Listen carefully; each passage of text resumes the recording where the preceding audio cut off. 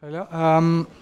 So as I said, I'm assistant professor at University of Nantes. I first apologize for the awful title of my presentation. In fact, the full story is that I wanted to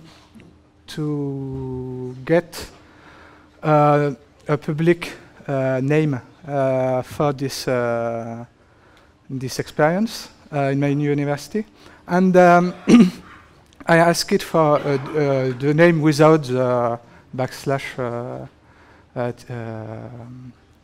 tilde, the sign, and it was refused, and then because this title was not conforming to the chart of my university, and of course, which is normal, they asked me what I would put behind this name, and I start explaining what I try to put behind this name, and it's exactly what I will explain you during this slot of time. In fact, in the University of Nantes, we have two entities concerned with the scientific heritage. So you could ask, what is the scientific heritage in a university? In fact, it's collecting old objects, putting this object somewhere, trying to understand what are these objects, trying to find useful documentation concerning those objects, and showing these objects in public expositions to explain the story of these objects. Okay, concerning, of course, physical objects, but in a university there are plenty of practices and other useful things such as publications, shows, documents, plenty collections. Okay, so these actors have, for the University of Nantes, this not well formalized role. I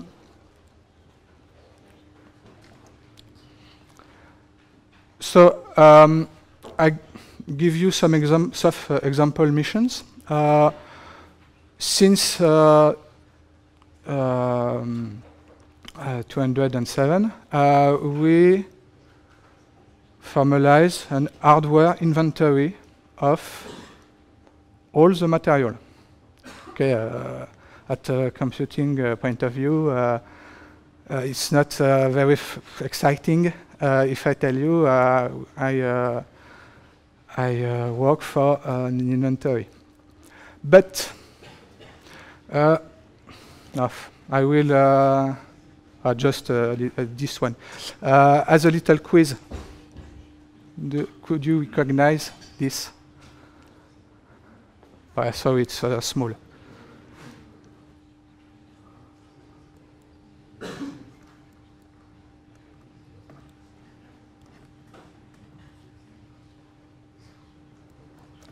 So.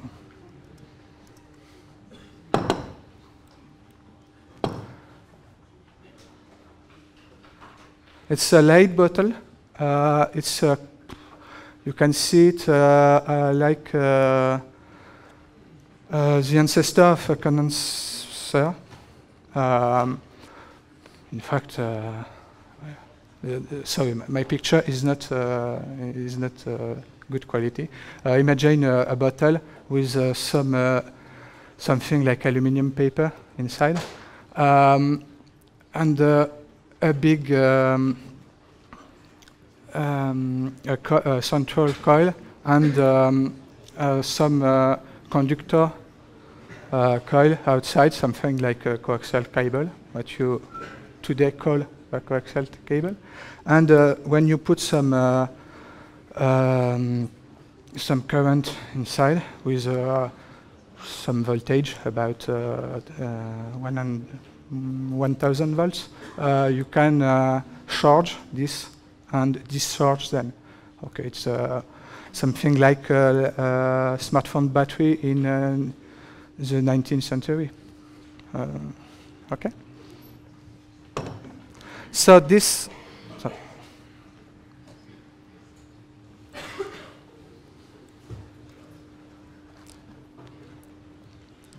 This object is one of the objects we can find in a university because a colleague of mine used to have in his habits the use of such a hardware. Okay.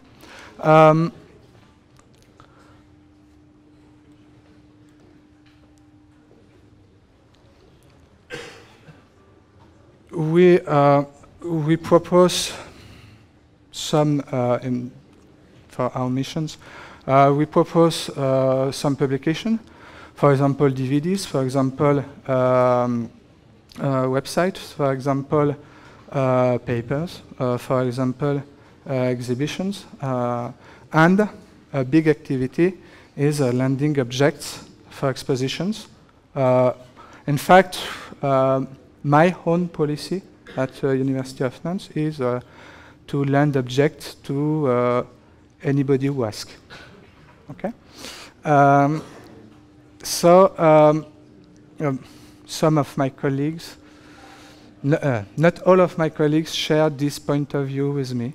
But anyway, if you want to see late battle in action, feel free to ask me at the end of this show.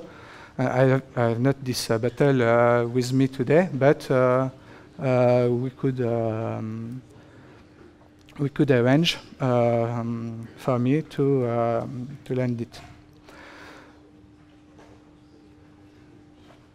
In France, it's a nationwide initiative in France. We have a public website. Sorry, it's in French. Pastec.fr with many contributors. For example, one of the contributors of this website is Aconit Association. If you don't know what is the Aconit Association, another quiz, sorry. Who knows what is the Aconit Association? Okay, if for the others, just pass this door, and there is a stand 10 meters left. Okay. For example, the Aconit Association acts in Grenoble and in this area for the same kind of missions as mine. Okay. And is a contributor to this website. So maybe to make a little feedback to my title, the website will be probably from, and the domain name I wanted will probably using this one as well. Okay. But that's not my real, of course, my real topic today.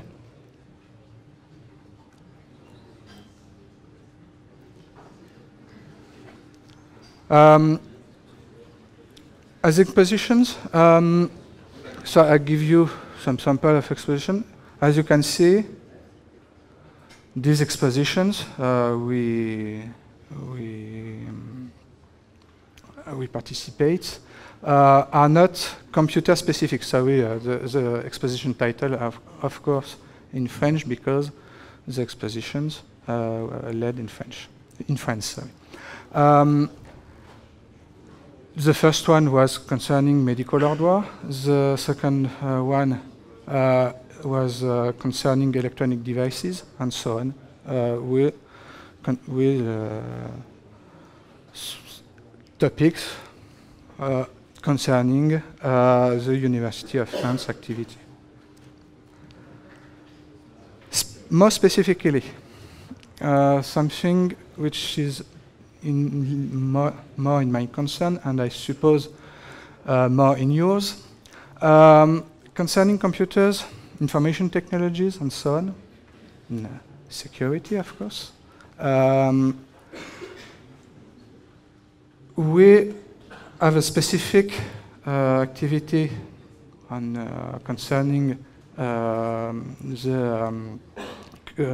preservation of the cultural heritage for computers, computer practices, and so on, since 2010. For this activity, we are 5 for the whole University of Nantes, including some other sites, and I must say that I'm the only non-retired member of this team.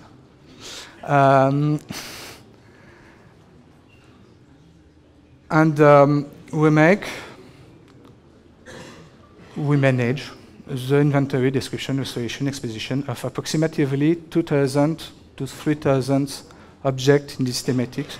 I'm not completely precise here on the number, because these objects, some of these objects are are exposed, are from other institutions other than mine, and of course I would not attribute to my university an object which is not from my university.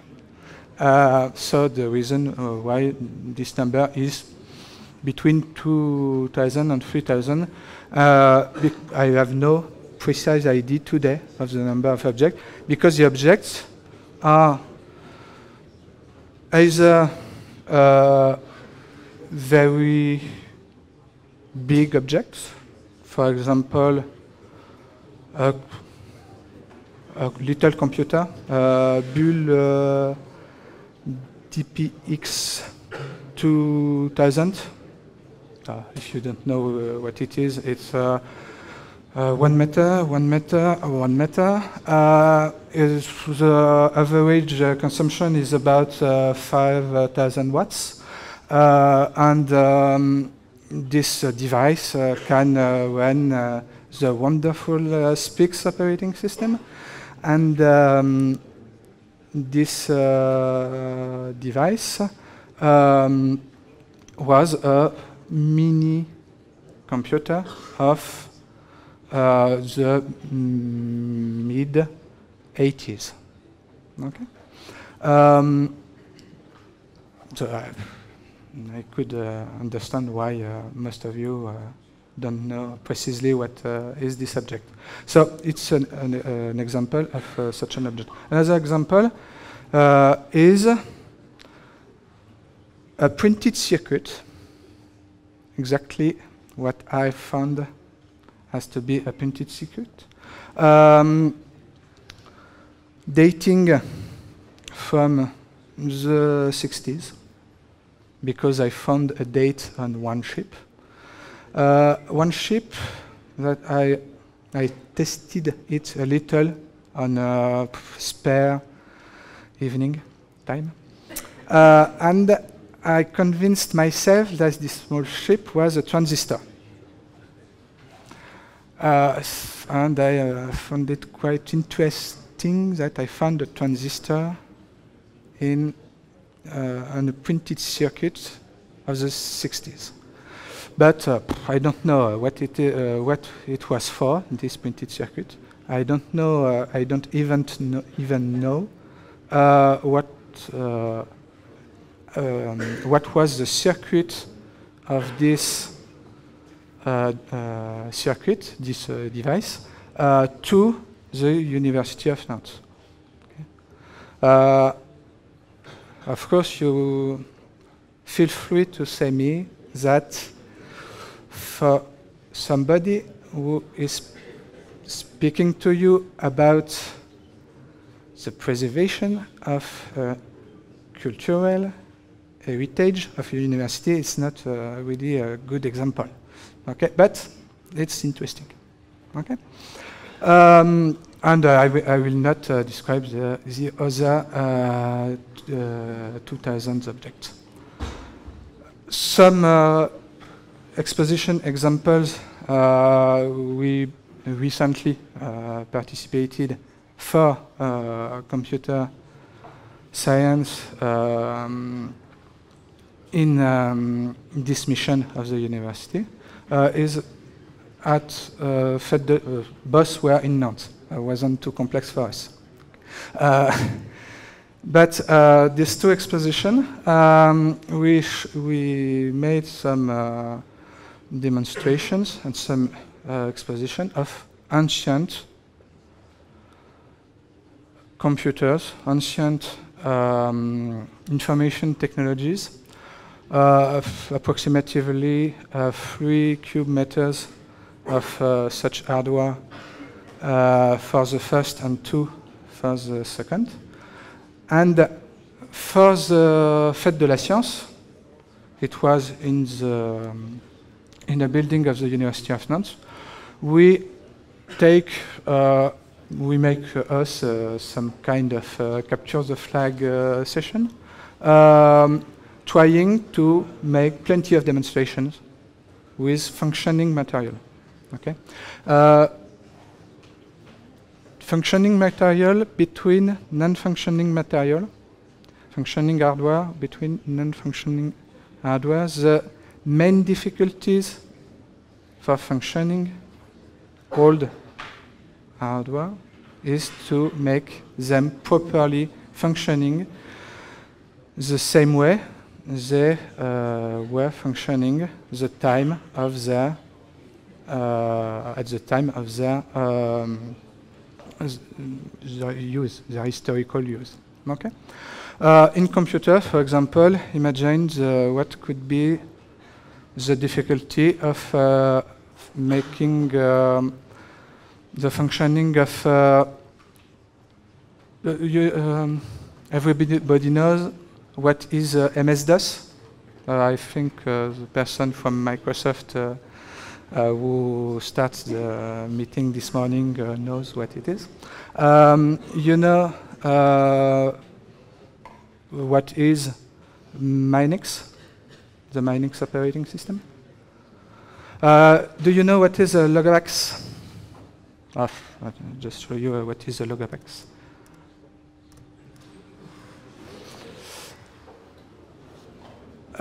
This dream hardware, a PC, an authentic PC. So its processor is an Intel 8088. It's an 8-bit processor. It was released in 1985, and it correctly runs MS-DOS version 2.11. We have 3 functioning logabax for our mission. So as a demonstration, we put one on the table, another one on the next table, a third one, and another table. One is running MS-DOS version 2.11. The second one is running Minix. If you don't know what is Minix, it's a Unix-like operating system running quite correctly on such such hardware. Maybe some of you won't fully agree with me, but let's say it's an ancestor of Linux. And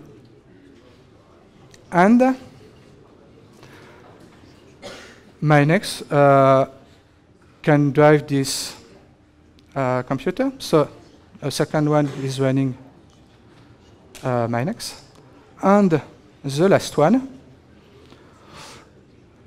does not want to boot the day of the exposition. That's things that are very common in organizing such an exposition, of course. What would you do if you had such a dream configuration behind you? You have one computer running MS-DOS version 2.11, another one the ancestor of Linux. What do you want to do with them? To plug them, of course. You want to share the magnifical output of your C program. Hello world. You wrote on your first logabox to your second logabox, and you make a network with a cable. Have you an idea of what network is available easily on such an hardware?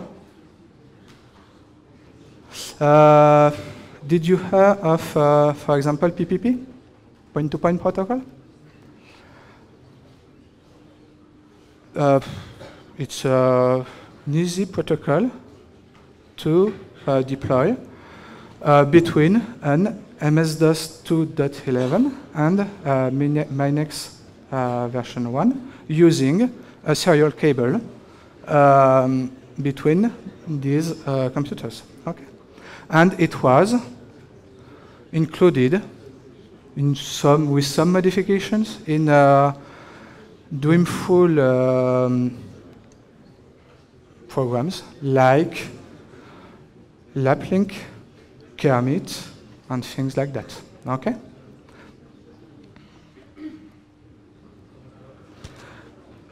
I come back to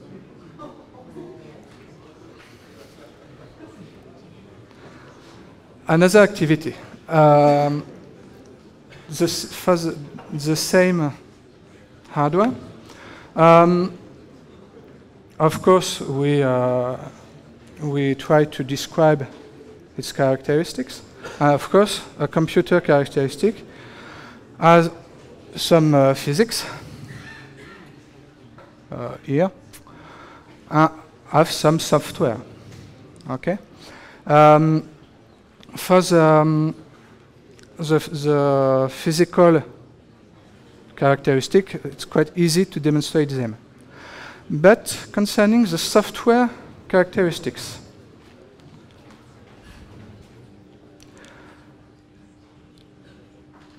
we face to some domain-dependent problems. Domain-dependent because we work with computers. Computing is a young science. Yeah, young science because as compared to, let's say, anatomy. I think anatomy is an older science than computers. But we have a young university, but the problem is not here. The problem is with the Morlo and big data. A first problem. You all know what are Morlo and big data, and you could tell me that Morlo and big data were not real problems in let's say 30 years ago, because 30 years ago, the Morlo said that the computers, this famous logabox, its clock is around 1 megahertz. Okay. And it's storage. Sorry, it's storage. It's an floppy disk, a 5 and square inch floppy, double sides with 360 kilobytes capacity on each side of the floppy, as compared to any smartphone you have. These figures are completely ridiculous. Okay, but and big data as another another image, another illustration. The size of the internet 30 years ago was approximately 100 gigabytes. 100 gigabytes. It's what you have in any hard drive you can buy anywhere for $10, 10 euros. Okay? And maybe I'm a little optimistic. Let's say $30. But the problem is it's evolved, and its complexity, and the problem with data, and the problem with computers, and the problem with model is the problem with time. And now, of course, I want to try to make the demonstration of the size in bytes of the internet today. It's quite a complex calculation, but it's possible. The same for the model. I won't try to compute the number of transistors today, but the problem is the induced complexity for the preservation of this heritage at the level of a university is a very complex task. At the level of several universities, it's a more complex task. At the worldwide level, is a very, very complex task. The hardware are quickly obsolete, not functioning. A little 12.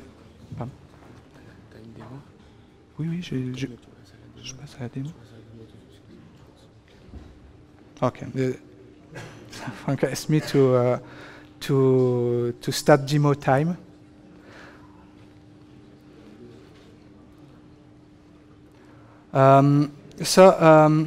Just to introduce my demo, I give you a sample problem. So I started to develop it.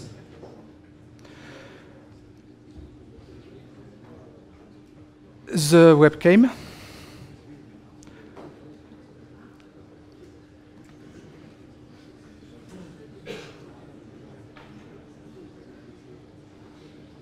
And no, okay. So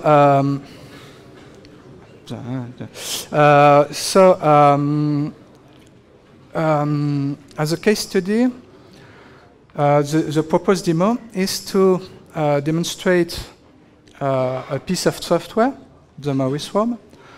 The Maurice worm is an internet worm at 1986.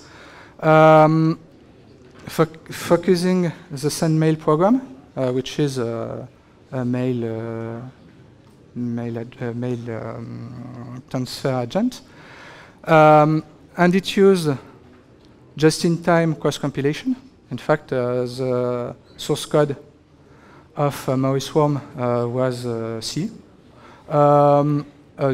It's demo is starting.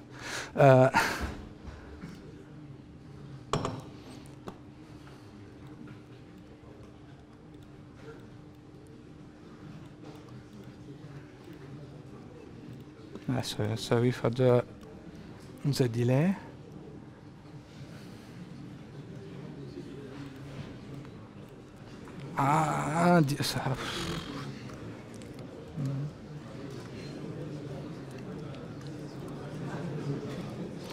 Sorry. Anyway, For those who are interested, pardon. Anyway, for those who will be, I hope, interested for full demos, I give you a meeting point at 6 o'clock tonight at Amphitheatre H with a fuller demo. But let's go on.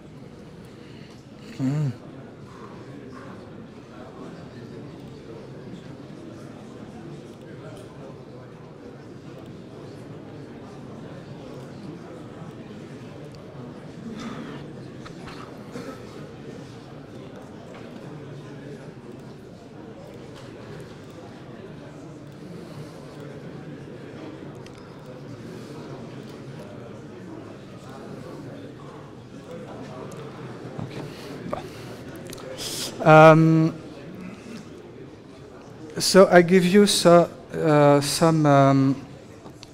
code sample, historical code sample first, and then we will start compiling them and in emulation of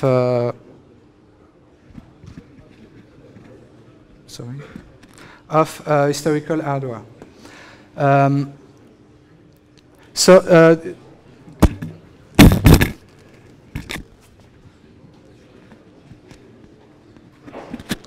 So this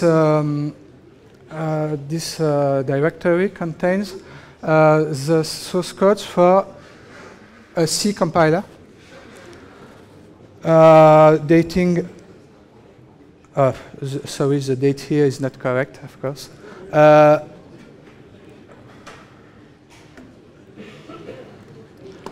This one is better.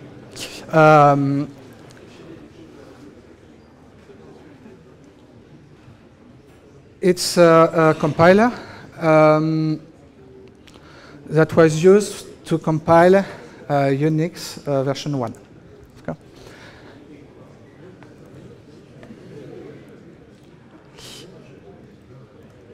So, do you want me to start the compilation of the compiler?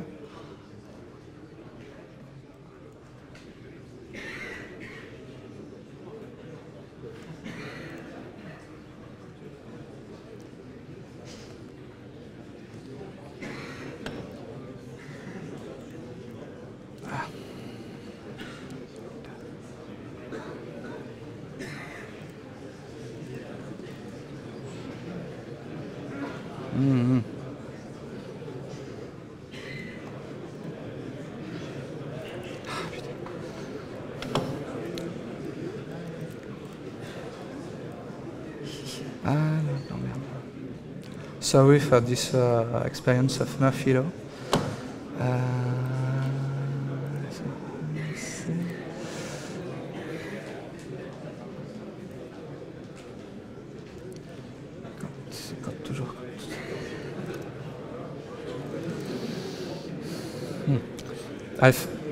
Pardon?